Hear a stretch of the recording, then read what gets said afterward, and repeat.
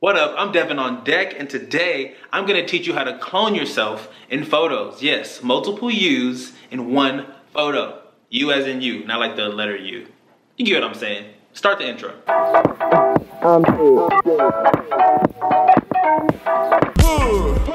Welcome back to DevanOnTech, where I give you how-tos, reviews, and creative talk. In today's video, I'm gonna teach you something that I've been doing since probably 2015, making two of the same person in one photo, seamlessly. But first, if you haven't subscribed to my channel yet, please do. I first made a name for myself on Instagram, where I'm known for my stylish and innovative videos and photos. So I dedicate a part of my YouTube to just adding value to y'all on the content side of things and helping you just be more effective in the digital space. So if that sounds good to you, you are in the right place. If you already subscribed to my channel, make sure you hit that little bell icon so you get a notification every time I post a video. So to pull this type of image off, you need a few things. One, a camera. It can be anything as simple as a phone or as fancy as a DSLR. I don't care. Number two, a tripod or a mount of some sort, okay? They also range in price and simplicity. Number three, and last but not least, you need Photoshop or some type of photo editing software. So the first thing you wanna do is mount your camera, okay? It cannot be moving at all whatsoever. And make sure to give yourself enough room in the frame to stand in different places, okay? So for this example, I'm gonna stand here first. Then stand over here, a little bit further back, okay? Maybe like over here, maybe. I'm gonna stand over here too. Boom, all right? Now we're gonna take these three photos and put them together in Photoshop, all right? It's gonna take me literally 1 minute to do this. Let's go. So the first thing you wanna do is open up all your images in Photoshop, all right? You got the center here, you got left, and you got right. Now, what I like to call this process is copy, paste, erase, okay? Makes it super easy to remember, and it's actually really quick and really simple to do. So you wanna start with any image, it doesn't matter. You're gonna Command A, select all, Command C to copy, go over to the other image, I'm gonna go to the left, I'm gonna paste it right over, okay? Command V to paste, bam, it is now pasted. Now, we have two layers in play right now.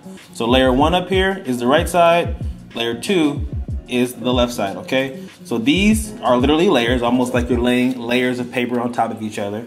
And the little eyeballs next to them indicates visibility, all right? So you hit the little eyeball, bam, now the background's visible, now the foreground is not. So to make it easier for yourself, go ahead and name that top layer right, bam. Bottom layer, we're gonna name it left. Take an eraser from right, since it's sitting over left, take an eraser and literally erase the left side. Boom. You've officially duplicated yourself one time. Now we're gonna go to the center dude and we're gonna use a quick selection tool. It's either gonna be the W on your keyboard or you can click it up here. That's what it looks like. And we're gonna start selecting me. This is easy for me to do right now because my color of my skin and what I'm wearing do not blend in with the background. This would be a little more difficult if the background was closer to my skin color or closer to what I was wearing, but it isn't. So this is what we're gonna do.